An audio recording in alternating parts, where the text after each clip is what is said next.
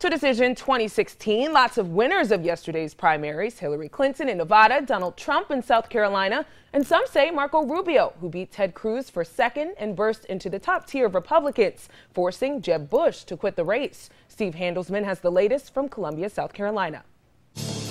It's the second victory in a row for the national Republican frontrunner, Donald Trump's first in the South. When you win, it's beautiful, and we are going to start winning for our country. Let's go.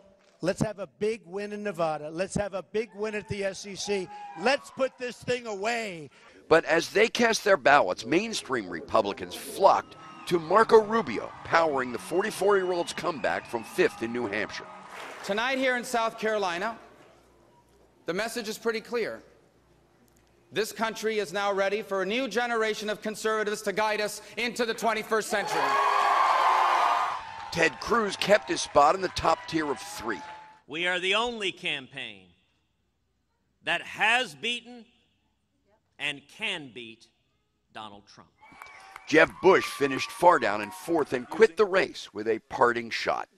We put forward detailed, innovative conservative plans to address the mounting challenges that we face. Because despite what you might have heard, ideas matter, policy matters. In Nevada, Hillary Clinton lost her once big lead in the polls, but still won. I am so thrilled and so grateful to all of my supporters out there. Some may have doubted us, but we never doubted each other.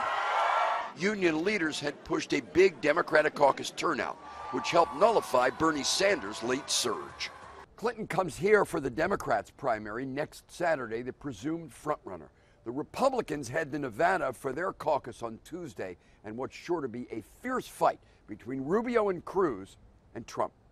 I'm Steve Handelsman, NBC News, Columbia, South Carolina.